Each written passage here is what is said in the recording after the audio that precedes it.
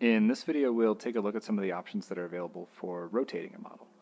Here you can see I've got the Dance Center sample model open and anchored to a table in front of me. A couple options here. One is in far interaction mode. We can aim the ray from our hand to the model and hover over one of the rotate paddles along the horizontal edge of the model's bounding box. You see we've got options to rotate the model along its red, blue, or green axes. We'll start with blue here. Simply tap to grab the rotate paddle. And you can see in far interaction we've got the option to freely rotate the model around.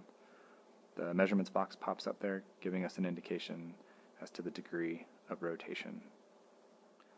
In near interaction, we have the ability to walk up and also just pinch the paddle to start rotating the model. And you can see here in near interaction we've got rotate grips or snaps that are available for rotating the model precisely. In this case you can see I'm snapping to 15-degree increments. If while pinching on the paddle I just move my hand away from the model a bit, you can see those increments get to a finer level of detail.